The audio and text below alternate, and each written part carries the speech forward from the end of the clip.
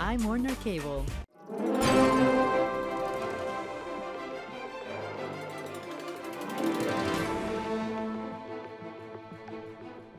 Welcome back to the New York Times Close-Up. Joining us now, our longtime friend, Harold Holzer. His latest book, number 51, he's either edited, written, or co-written, A Just and Generous Nation, Abraham Lincoln and the Fight for American Opportunity. Just been published by Basic Books. His co-author, the economist Norton Garfinkel, reviewed in the Sunday Times Book Review by Columbia University professor Andrew Delbanco. We learn a lot more nuanced personality of the president, his reasons for entering the Civil War rather than a commitment to eradicating slavery or defense of the Union. They argue that Lincoln's guiding principle was a defense of equal economic opportunity. And we look at how this would project today, and the Lincoln that you present in this book looks like today he might not even be a Republican. He might even be a supporter of Bernie Sanders. Is that right? You've moved him awfully far left, Sam. But yes, I mean, I think he would be, well, I think I'd probably position him more in the Bill Clinton camp as far as leanings on economic principle. He certainly but not even a Republican. I don't think so, not in the current Republican Party. Not a Republican Party that doesn't vote or even allow a discussion of investment in roads, bridges, and infrastructure repair.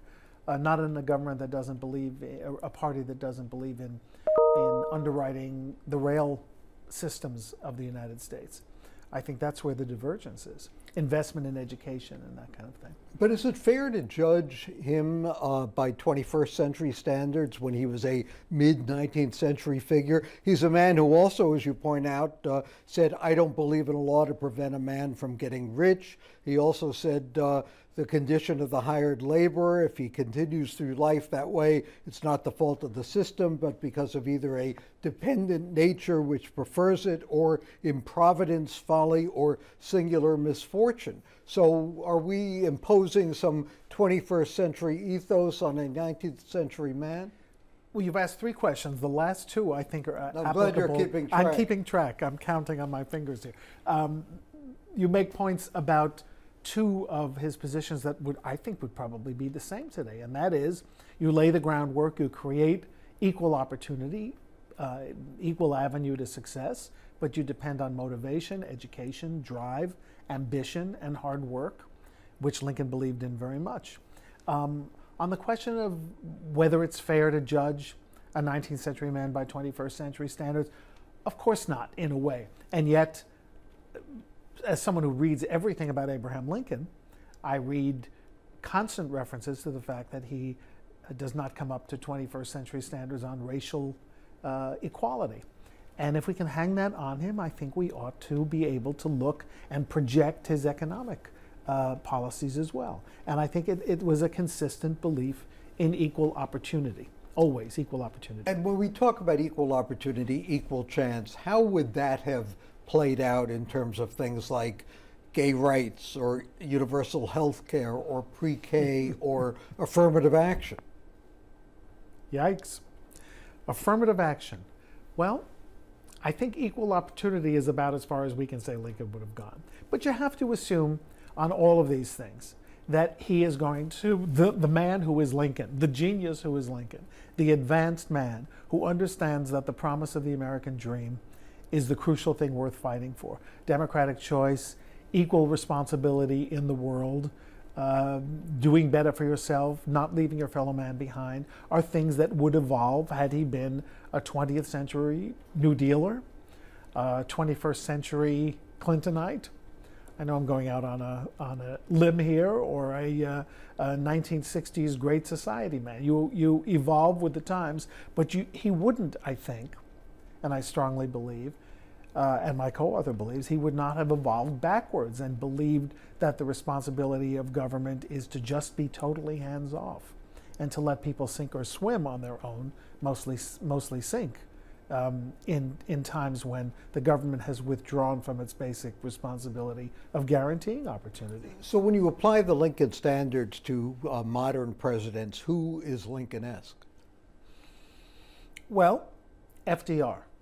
And I think we hone in on FDR because A, he revolutionized the country's approach to the economy, nationalized so much, but B, because we're very respectful of and aware of the fact that he tried very hard to get right with Lincoln. He, in fact, is the Democrat who got the African American vote for the Democratic Party. In 1932, in the midst of the Great Depression, the African American vote was slightly more Herbert Hoover's than FDR's. It's hard to believe, with all of the deprivation and all of the inequality. The Southern white vote was so rigidly Democratic that African Americans continued to vote the party of Lincoln. It was Roosevelt who invoked Lincoln and Lincoln's promise of opportunity and brought a new group together as Democrats that included African Americans. And I think he even hired Robert E. Sherwood, the Pulitzer Prize winning playwright who had written Abe Lincoln in Illinois, and he hired him as his speechwriter. So beginning in 1940, as Roosevelt continues to fight the fight against the Depression, which is still in a way existing and crippling the country, he is now beginning to evoke Lincoln as his model for resisting going backwards and also for getting into the war, which is another issue as well. Harold, we talk about Lincoln not being perfect by any means, even on the issue of race. We're going through the question of reevaluating, at the very least, Woodrow Wilson. Where do we stop when it comes to that, an issue we've been discussing on this program before? How much revisionism do you go through? How much do you stand back and say those people should be judged in the context of their times, or we should now judge them in the context of our times and step back and say some of these people were just no good nicks?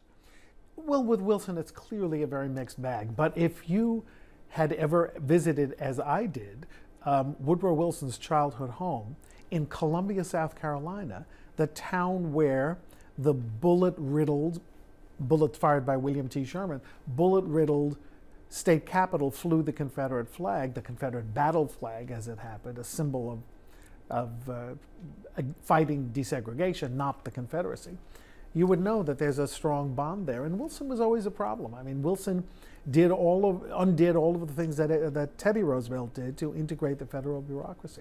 How far do we go back? Public monuments to people who were, in essence, traitors have always disturbed me. Reverence for a flag that was not a national flag, but a flag repurposed, a battle flag, repurposed in the 1950s to symbolize opposition to integration. I think those are the kinds of cows that are not sacred. After Wilson. Harold Holzer, A Just and Generous Nation, Abraham Lincoln and the Fight for American Opportunity, just been published by Basic Books.